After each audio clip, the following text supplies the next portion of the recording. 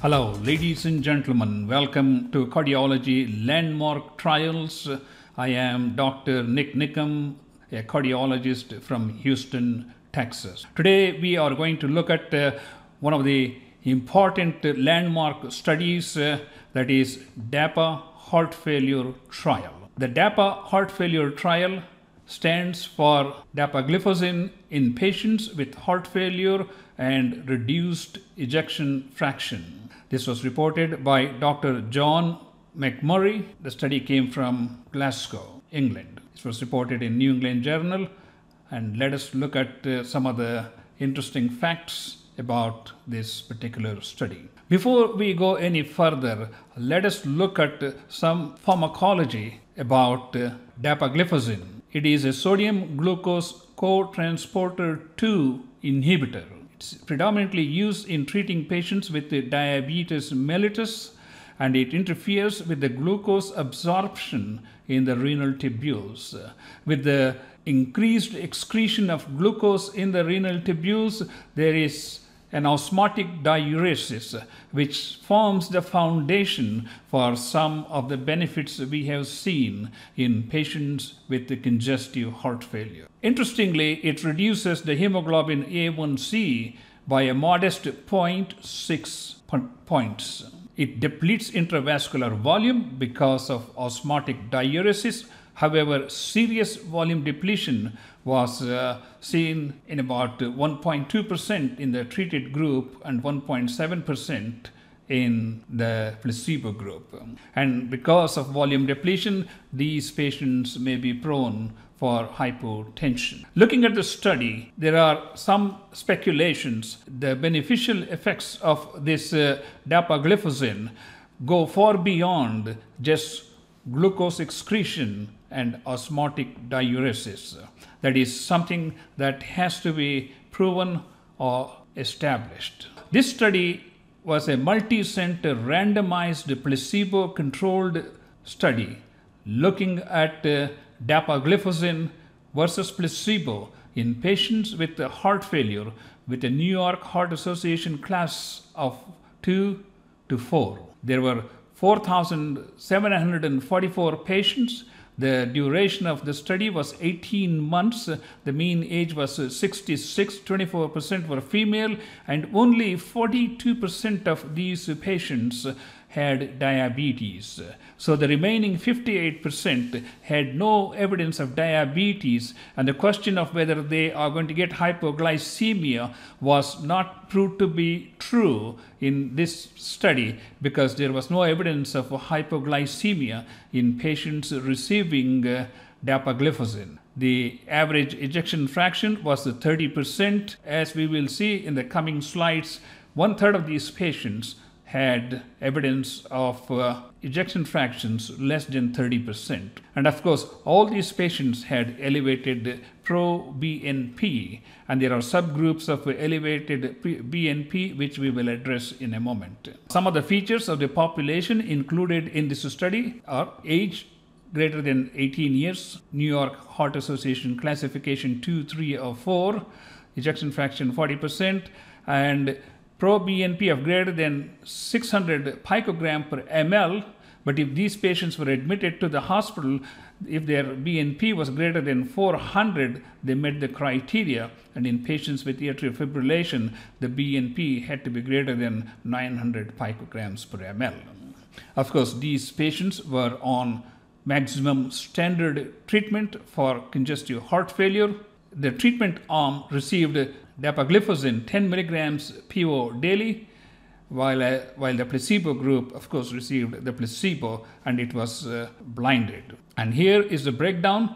About 4,744 patients were involved in this trial, out of which 2373 patients received dapagliflozin, whereas 2371 patients received the placebo. Here are some of the baseline characteristics as far as the treatment is concerned. Obviously, they were on pretty good medical treatment. As you can see, 95% of them were on diuretics. Almost 90 plus percent were on A's or A or B's, beta blockers 95%, and as I said, almost 35% had ICD or CRT, suggesting significantly reduced left ventricular function. Some of the exclusion criteria included a GFR of less than 30 ml per minute per meter for 1.73 meters square, symptomatic hypotension, pardon the typo here, with a blood pressure less than 95 millimeters of mercury, and of course type 1 diabetics were excluded from this study. Here is the study protocol. As you can see, basically they were seen during the first visit, and during the second visit they were randomized to either placebo or dapagliflozin. They were followed up a few more times during the course of 18 months. Now let's look at some primary outcomes. Here is the DAPA group, 2,373, and the placebo group, 2,371. Death, myocardial infarction, hospitalization, and urgent heart failure visits were seen in 16.3% of the DAPA group, whereas the incidence was 21.2% with a hazard ratio of 0.74 and a p-value of 0.001. We saw similar results in worsening heart failure, which was considerably less in the treatment group compared to the placebo group. Cardiovascular deaths were also similarly reduced, 9.6% in the treatment group with dapagliflozin, whereas it was 11.5% in the placebo group with a hazard ratio of 0.82. All-cause mortality was 11.6 in the treatment group versus 13.9 in the placebo group, which accounts for almost 2.3% absolute reduction in mortality in the treatment group compared to the placebo study. And here are some graphs which kind of highlight what I already talked to you in the previous slide, but just to show you the difference between diabetics and non-diabetics. As far as cardiovascular death, heart failure hospitalizations, and urgent heart failure visits, there was a significant benefit in the dapagliflozin group compared to the placebo group in diabetics and in non-diabetics.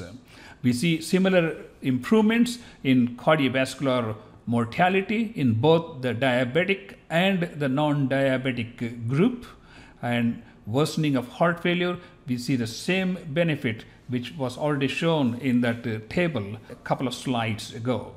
And now let's look at the cardiovascular death or hospitalization. Again, this was an improvement in the dapagliflozin group compared to the placebo in diabetics and in non-diabetics. All-cause death, which I talked to you about, there was a 2.3% absolute reduction in the overall mortality, and slightly better in the diabetic group compared to the non-diabetic group. Now let's look at some of the secondary endpoints in this study, DAPA heart failure trial. And here are some secondary endpoints: total heart failure hospitalizations and cardiovascular death, including first and repeat hospitalizations. Again, there was a significant improvement in the treatment group in diabetics and in non-diabetics. Along with the improvement in the overall morbidity and mortality, reduction in the repeat hospitalizations, they also looked at symptom improvement in both groups. For that, they used the Kansas City Cardiomyopathy Questionnaire, which is scored from 0 to 100. Higher score means fewer symptoms.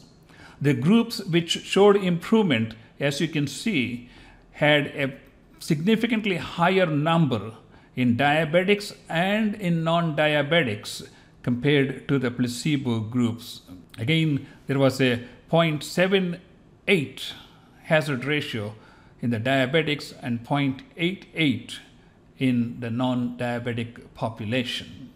The worsening of renal function was not a major concern in this particular study. As we can see from this table, the patients who received dapagliflozin, the incidence of worsening renal function was seen only in about 1.7% in the diabetic group and only about 0.8% in the non-diabetic group. I already talked to you about the effect of hemoglobin A1C, and in fact in both diabetics and non-diabetics, and also at various levels of hemoglobin A1C, there was an improvement in the hemoglobin A1C in the treatment group compared to the placebo group. Side effects and adverse events. I don't know, it doesn't matter what study you look at. You take any randomized studies for that matter, and you look at the effect of the drug being tested, is going to be very effective in terms of treatment. But when it is compared to the placebo, somehow the side effects almost match item for item. I'm not going to labor you on this particular issue except to point out volume depletion. Volume depletion was noted in 7.8% of the people who received DAPA, which causes glycosuria, which causes osmotic diuresis, but I have no idea how a placebo group can have a similar incidence of volume depletion in both diabetics and in non-diabetics. This is beyond my imagination. Anyway, let's move on. You can look at the rest of the stuff. Let's move on to the next important point. Conclusion from this DAPA heart failure trial involving dapagliflozin. It reduces all-cause mortality in patients with heart failure with a New York Heart Association classification ranging from 2 to 4. It reduces cardiovascular mortality. It reduces hospitalization for heart failure. It improves the Kansas City cardiomyopathy score for symptom improvement. It worked well in diabetics and in non-diabetics. It may have a beneficial effect other than glucose, which needs to be determined. One of the drawbacks of this study was that less than 5% were blacks. So we have no idea how the black population would have responded to this particular drug in question. I thought maybe I'll just check this. This is such a novel drug with a dramatic improvement in heart failure symptoms, morbidity, mortality. I said maybe we should be prescribing this to every patient with a heart failure with New York Heart Association classification of 2 to 4. Then I find out the cost of this pill retail is $602, and even with the best discount, it is approximately $500 per month. That is $6,000 per year, almost $10,000 per study duration of 18 months. Then I talked about there was an absolute 2 to 2.3% reduction in the overall death. That means you had to treat 50 patients to save one life with this treatment. And if you add the cost of treating 50 patients, it comes to just $500,000. If you are the pharmacy director making a decision, these are things that you need to take into account. The drug seems to be pretty effective in improving overall cardiovascular MACE events, but at what cost? Ladies and gentlemen, thank you so much for watching this presentation, and please do subscribe to our YouTube channel and watch other cardiology landmark studies on our YouTube channel. Thank you so much for your time.